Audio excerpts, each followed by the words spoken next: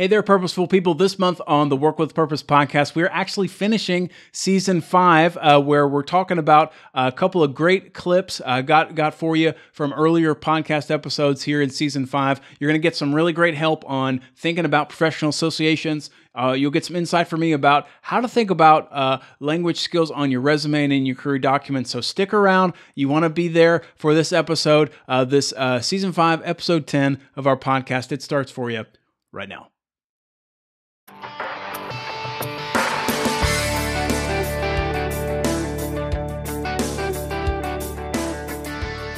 Welcome to the Work with Purpose podcast, the show that gives you advice, education, and encouragement for your career journey.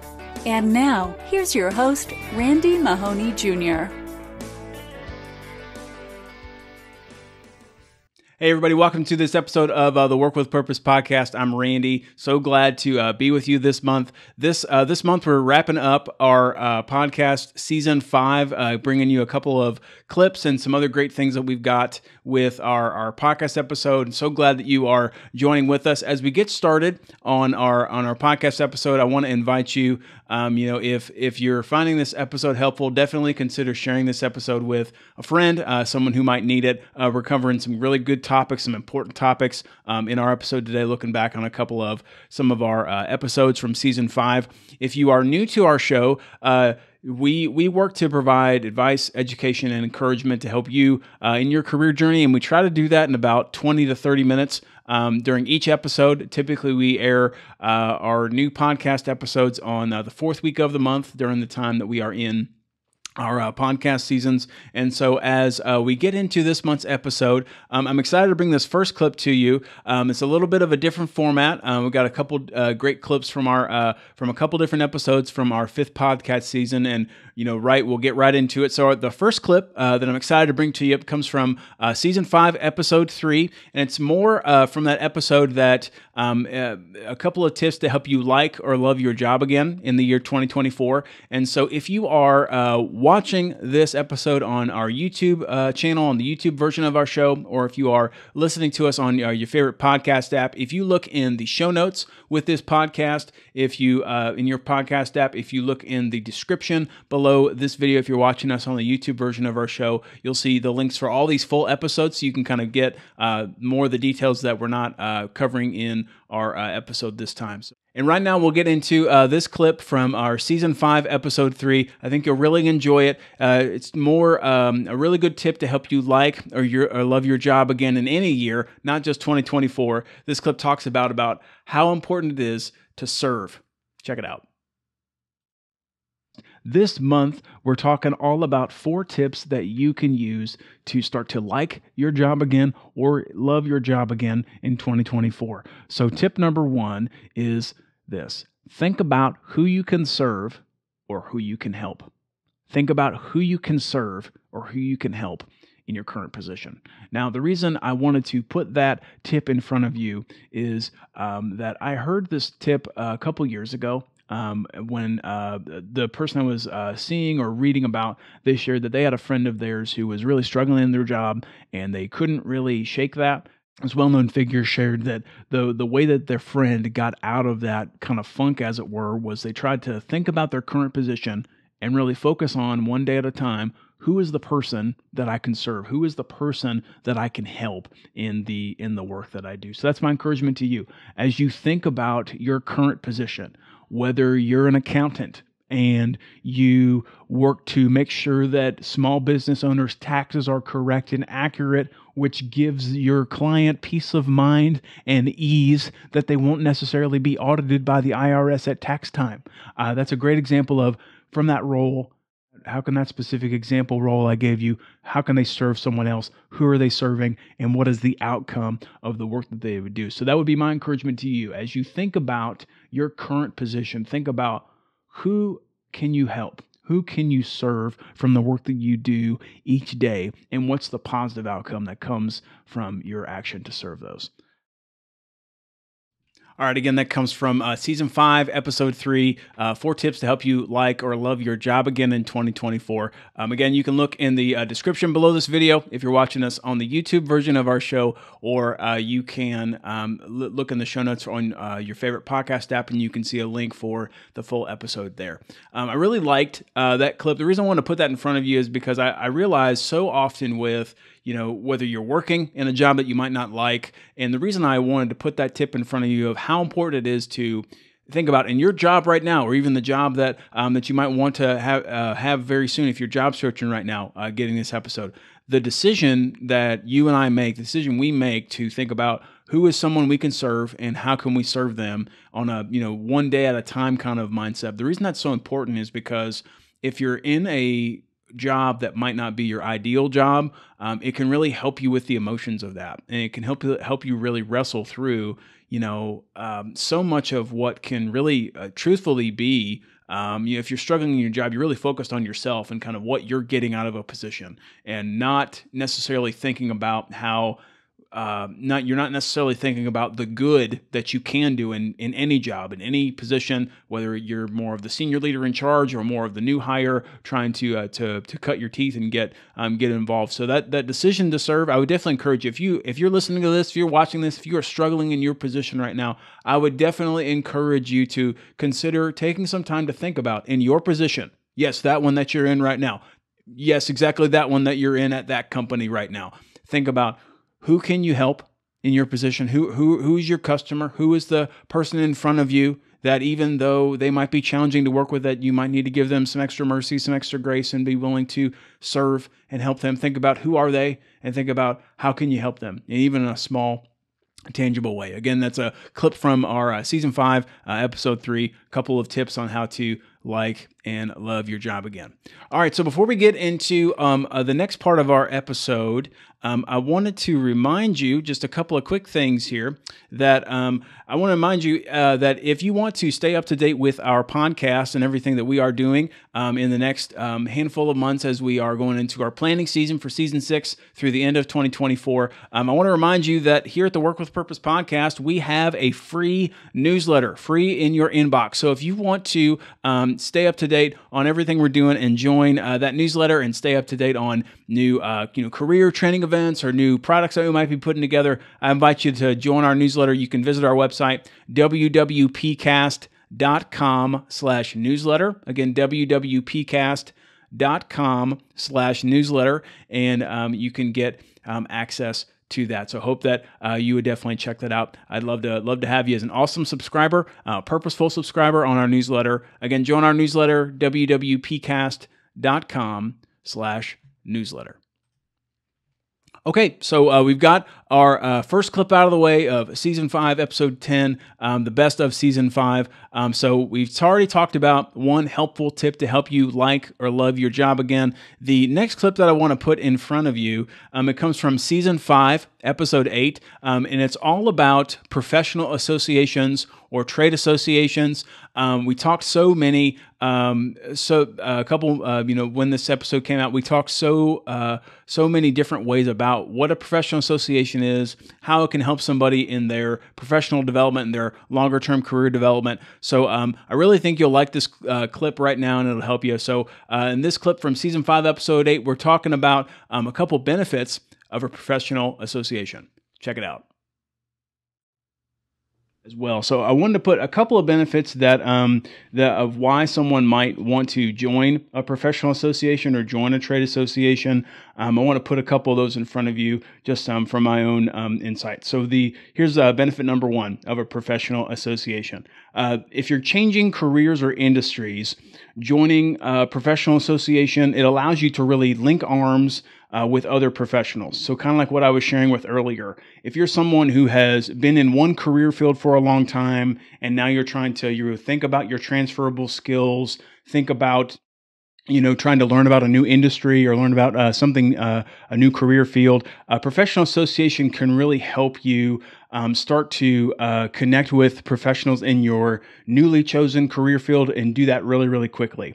A lot of times for professional associations, now it'll depend on the specific group you're looking at, But a lot of times these specific groups, once you become a paying member, a lot of times that will give you the ability to attend conferences or online webinars for your specific field or for your specific industry. Sometimes some professional groups will also, for paying members, they will have a connection to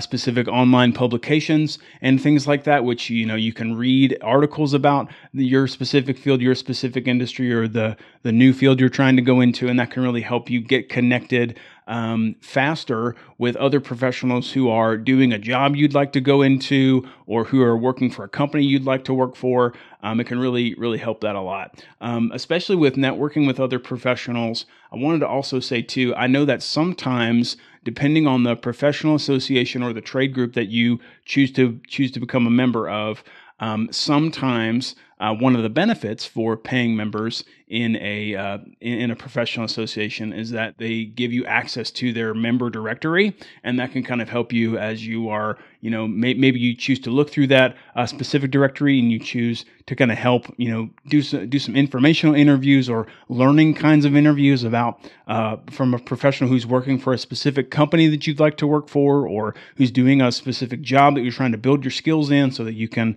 move into that. That's a really good benefit of professional associations, the chance to work with professionals. Another benefit of professional associations is that a lot of times for individuals who are currently a college student or going back to school, someone who might be in graduate school, or even if you are a professional who is retired, a lot of times professional associations can offer a discounted rate. Whereas, so that might be a discount on your yearly membership for that association, which is great. So that can make the bar of paying to join a professional association a little bit easier, and something really to think about. All right, and again, that clip comes from Season 5, Episode 8 of the Work with Purpose podcast, giving you a lot more details about professional associations. That episode's really great. We cover a lot of examples of real-life professional associations from a lot of different industries, and you definitely want to check that out. So I want to remind you, if you are watching the video version of our show, if you want the links to all these Season 5 episodes so you can kind of get those and get links to the professional associations and see everything that we're talking about and help you in your career, you can look below this video in the description. If you are listening on your favorite podcast app, if you look on our show notes, you can find the full links to our episodes right there. So again, as we keep moving along with our Season 5, Episode 10, here of the Work with Purpose podcast, I wanted to put in front of you and pause for a moment, and I wanted to tell you about a really great career resource that I think could really help you if you are job searching right now and you're trying to find a remote job or take steps to do that. And this resource is really great. It's called Real Help for Remote Work. It's an online training event. It's offered in a lot of different ways. This is a actual training. Training it's offered, developed it a couple months ago, earlier in 2024, but wanted to put in front of you this career resource called Real Help for Remote Work. There's a couple different versions on how you can get this career training. There's an audio version, a video version, and then something I'm calling the audio video bundle, which you get everything together. Whichever version you choose to purchase and look at, you get a copy of the slide deck from this over 40-minute career training event about finding a remote work in a purposeful way. You get the workbook along with it that gives you kind of fill-in notes so you can kind of stay along with it and stay up to date on it. So I definitely would encourage you, if you want Real Help for Remote Work, available in audio format, video format, or even the audio video bundle, I think it'll give you really great help and some insight to take purposeful, intentional steps to find a remote job or take steps to do that. So if you want your copy of Real Help for Remote Work, you can visit our website at wwpcast.com/Real Help for Remote Work, and there's dashes between each word. So get Real Help for Remote Work by visiting www.cast.com/real-help-for-remote-work. And now we'll get back to our show. All right, and welcome back to this episode of the Work with Purpose podcast. This month we're giving you the best of season 5. So far we've talked through a couple clips from some of our episodes of season 5. We talked about professional associations and a little bit more about the decision to serve someone else in your job to help you with that, help you like or love your job again. As we kind of get towards the end of our show this month, I'm excited to put one more podcast clip in front of you from season 5, and this time it comes from season 5, episode 4, a little bit earlier in our podcast season. And this time, I'm excited about putting this in front of you because this is a topic I get asked about pretty often. But this topic will be really helpful to give you some of my personal insight on how could somebody talk about or think about using language skills or even multiple languages on their resume or their career documents. So right now, we'll get into this clip from season 5, episode 4, using language skills on your resume. What comes to mind is that, let's say if you and I were engaging in a little bit of career coaching, let's say you were job searching and that you were asking for a little bit more career help. And you asked me, hey, Randy, should I develop energy? Should I put time into, learning a language or what have you? Probably the answer I would come back to is that it depends. It depends really on what your career goal is. Sometimes when I've worked with learners before, they've shared with me that either they've developed skills in some of specific languages, or maybe that's just part of their cultural background, cultural history, and things like that. But even with a situation like that, I would say when you think about developing your foreign language skills, my encouragement is have it be purposeful, have it be something intentional for your career development journey. Now, I want to say that as well, that what I mean by developing language skills so that there's something intentional is that, number one, if you and your foreign language skills, if those skills are important to you, such as you value that as part of your cultural heritage, and I am in favor of that. I want to be sensitive to that for a lot of folks who are job searching and individuals. Many times that's part of someone's story, and I want to be sensitive to that. But sometimes what I would say is that as you are job searching, if you are wanting to highlight your foreign language skills, my encouragement is have it be intentional by that you target companies or organizations or positions where those skills would be asked for as part of the position. So in the article, they mentioned healthcare organizations, professional services, so think customer service representatives, customer support types of roles, which can work in a lot of different industries, even insurance agents, insurance adjusters, things like that, where you're working more directly with individuals to try to help solve their problem, things like that. A lot of times, and even in the article, they mentioned a healthcare example of how the intentional use of foreign language skills helped build trust between healthcare staff and patients. So that's a very purposeful, intentional example of why those foreign language skills really prove to be incredibly helpful in that person's work there. So my encouragement to you is if you choose to develop and put time in developing a foreign language skill, whether that's maybe a little bit easier if that's part of your cultural heritage, that's great. If you choose to use another service or application like Duolingo, I've heard of, is a really popular language learning app. If you choose to put effort and energy into developing a foreign language skill, my encouragement to you is have it be something purposeful and intentional, which will look like you're trying to target companies and roles and organizations who are asking for those specific foreign language skills, or where that's going to be, show up on a day-to-day basis in the work that you do. So have it be purposeful and intentional, and not just another box that you check on your resume, not just something that you just throw on your resume because you've done it. All right, so again, that clip comes from Season 5, Episode 4 of the Work with Purpose podcast. Hope you found that really, really helpful as far as how to think about how to consider using language skills on your resume, your other career documents, and even as you think about your job search as well. So as we get to the end of this month's episode, that actually brings us, with that last clip, that brings us to the very end of this month's episode and also the end of our fifth podcast season. So as we kind of wrap up this episode and season 5 of the Work with Purpose podcast, I want to say thank you so much for downloading our show, for watching or listening to us, however you've chosen to engage with us. I'm grateful for it. I realize that there's so many different things that you could do with your time and your energy and your investment. I'm glad that you've chosen in a big way or a small way to be with us here on our different episodes. So as we finish up this month's episode, I want to just remind you that if you have any career questions as we go along in the next handful of months, as we finish our podcast season, anytime, you can always visit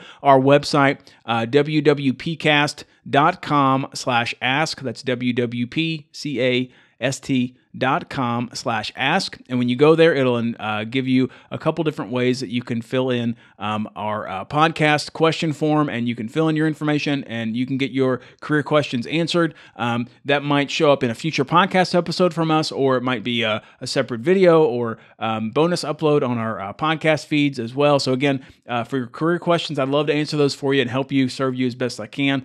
Visit our website, WWPcast.com/ask. Also, I wanted to say too, if you are finding this episode helpful, if you've looked through our other episodes, watched our other episodes, and you like everything that we're doing here, I would definitely encourage you, consider sharing this episode with a friend of yours who might need it, whether they're job searching or what have you. When you share this episode with someone who might need it, that puts our content, our educational career content, in front of new people, so that they can get exposed to our show and kind of join a lot of what we're doing and really learn and really get practical advice, education, and encouragement that they can use in their career journey. So I definitely would encourage you to consider sharing this. And then also, as we wrap up here, I do want to remind you, if you're finding our episodes, if our resources helpful and things like that, and you want to support our work, we have a lot of different ways that you can do that. But the best way to kind of get started on that is you can visit our website, WWPcast.com/shop. That's again, WWPcast.com/shop, and you can see all of our different career resources and a place to start there as well. So again, WWPcast.com/shop. All right. So again, that brings us to the end of this month's episode and also the end of season 5 of our podcast. I do want to pause real quick and say, even though this is the end of season 5, just remember we are planning to start season 6 of the Work with Purpose podcast. You can look for us to come back in January of 2025 for season 6 with a whole slew of episodes and some other things for that. But again, I've given you a couple ways at how you can stay connected with us. You can join our newsletter. You can stay up to date with our podcast that way. You can consider supporting our work, and you can always stay checked in onto our YouTube channel as well. Search YouTube, search for the Work with Purpose podcast. Even we're on social media as well. You can check our Facebook page, find us on LinkedIn as well. But as we wrap up this month's episode, again, I want to say thank you so much for watching and for listening. And as we end today, I want to remind you of 2 quick things, and they are these. So number 1, you've been made with purpose, so work with purpose. And then number 2 is this: the best work that you can ever do is to serve someone else with your skills and your abilities, and to do all that for the glory of Jesus Christ. I'll see you next time.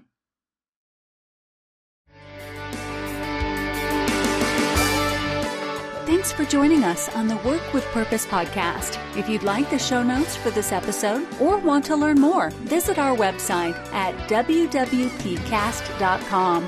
If you found today's episode helpful, be sure to subscribe to our show, rate and review it on iTunes, or share it with a friend on social media. Until next time, thanks for listening to the Work with Purpose podcast.